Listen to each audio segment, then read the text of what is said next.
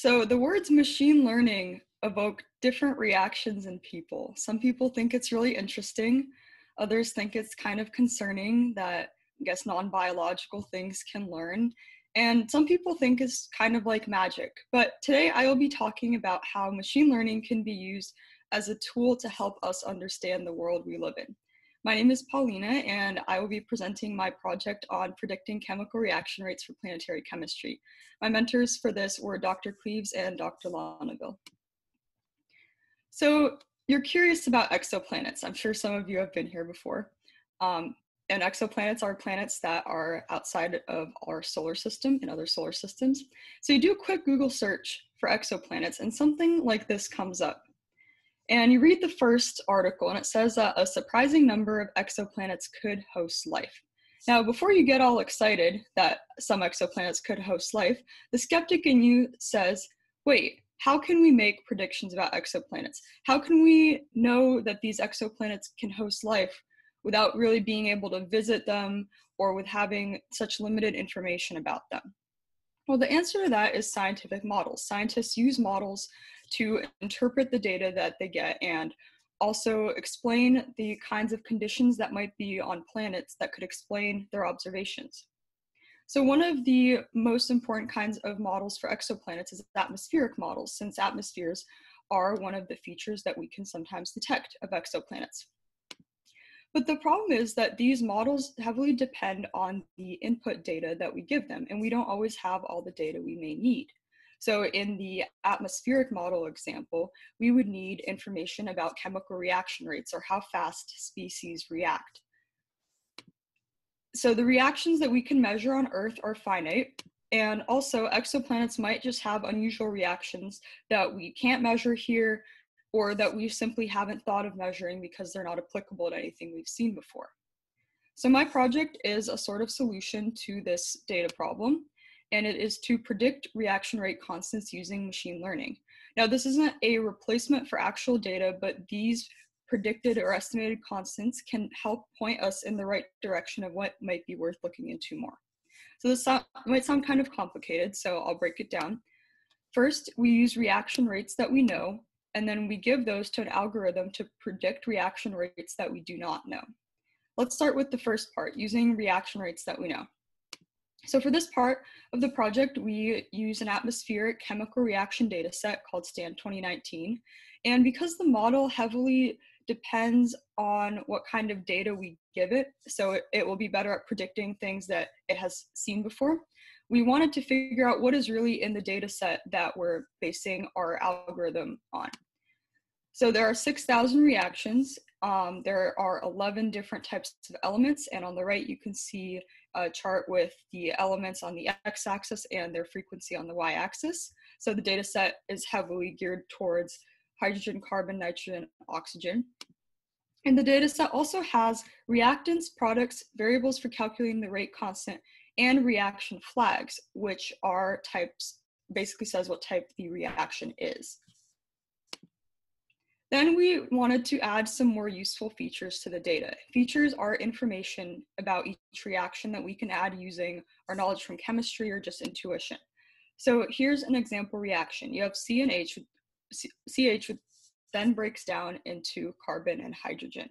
So one thing you might notice is that there are carbon and hydrogen in this reaction, or that there is one reactant and two products. So those kinds of things are features, and we came up with as many as we could, and we turned them all into numbers so that the algorithm can read those features and use them to make its predictions. Okay, but how are these features used? So for that, we'll explain training and testing.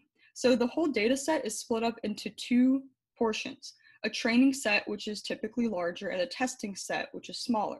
So in the training set, the algorithm sees both the features and the constants. So the features you can think of as inputs, and the constants are the related outputs. Then for the testing set, the algorithm only sees the features, and then it predicts constants based on those features. So then we look at the predictions and the actual values that we have, and that tells us how good our algorithm is. You can think of it as sort of training for running a race. So you would train here and you would build muscle mass and become good at running, but then you would compete and use those muscles and skills that you built to see how good you actually are. Okay, but then how does this help with prediction? For that, I'll explain decision trees. Now, I know there's only one correct answer to the question, should I attend BlueSciCon, but bear with me just for right now. So a decision tree is something that you probably do in your head all the time. It's a way of making a decision. You start off with a central question, and then you break it down into different groups based on other information. So the first question you might ask yourself is, do I like science? And then this turns into sort of a binarized decision, yes or no. Yes, you should attend, and no, you might ask yourself a different question. So the algorithm I use works in the same way, except for it doesn't split by questions such as, do I like science, but it splits the data into more of a machine version, such as, is this column less than or equal to this value? So the values and the splits are selected by random, which is actually what makes this algorithm good. So the algorithm generates many of these trees, as many as we want it to, and it does this using the training set. Then it runs the testing set through all these trees and averages the values from each tree to create the final prediction. Now, each individual tree is flawed because obviously it is split randomly, but because we use different trees and each tree is randomly incorrect, as theory goes, the incorrectness sort of cancels each other out and we end up with predictions that can be actually pretty good. So using this method, we so far have some preliminary results. So our results are that the algorithm works better than just using the mean of the data to predict a rate constant, but there's still room for improvement. So in case you're wondering what an output from the algorithm might look like, this is a sort of nicer version. We use two different metrics to measure how good our predictions are. One is root mean squared error, and the other one is an R-squared value. So we run the training set through the algorithm and also the testing set through the algorithm. So the important thing to note about the root mean squared error is that we want it to be as low as possible. So here we see that it's lower for the training set than for the testing set, which is expected, but we do want it to be a bit better for the testing set, because if it relies too heavily on the training set, then it just might not be good at predicting the reaction rates for reactions it hasn't seen yet, and then it's not that useful for us. And also, the other metric is the R-squared value, and we want to be as close to 1 as possible. And there's quite a bigger difference here. So for the training set, the R-squared value is almost 1, but for the testing set, it's like 0.75, which means that we can do a bit better in terms of having the training set be more representative of the testing set. So the next steps are to adjust the parameters of the algorithm to make it better, continue splitting the training and testing sets differently so that our predictions become more accurate, and ultimately apply this method to outside data to help us understand planetary processes.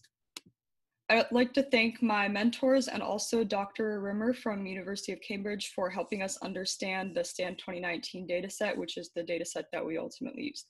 Thank you for listening, and I'll take questions if you have any.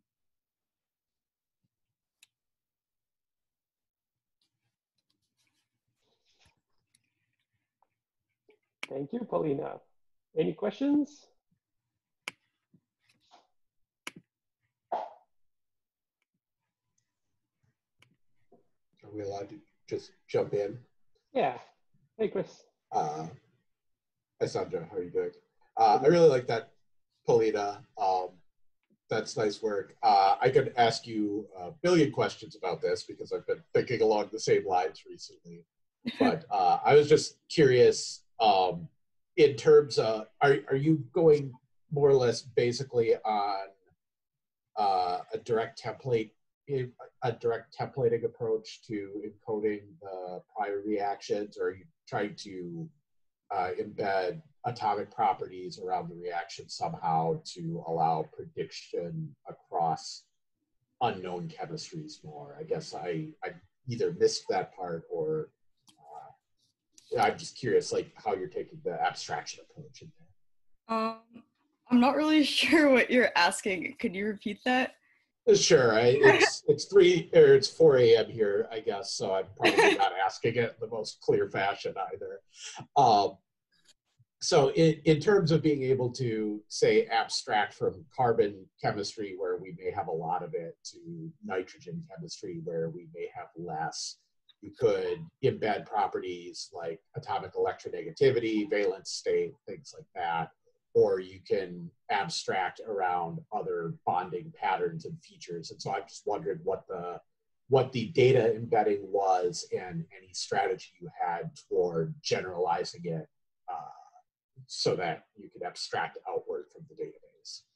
So I guess so far, we've just started, I guess the next step is to start using the SMILES strings that we've, I guess, created for the data set.